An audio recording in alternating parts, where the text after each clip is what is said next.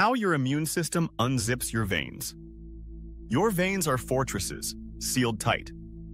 But when infection strikes, your white blood cells have to break out. It's a perfectly planned molecular prison break. First, it has to slow down inside this high-speed highway. Chem signals make the cell touch the wall using a molecular sticker like PSGL1, slowing the cell down. They tumble and roll along the 60,000-mile highway of your bloodstream. Then comes lockdown. Signal molecules like chemokines flip a switch inside the cell.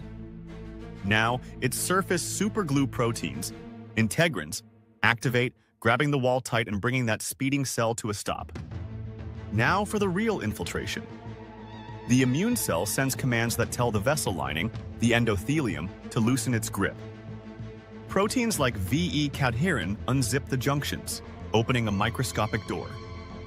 The cell squeezes through in a process called diapedesis, ready to hunt down invaders. Our body's defenses aren't just strong, they're strategic. Molecular spies, shapeshifters, and siege experts all flowing in your veins.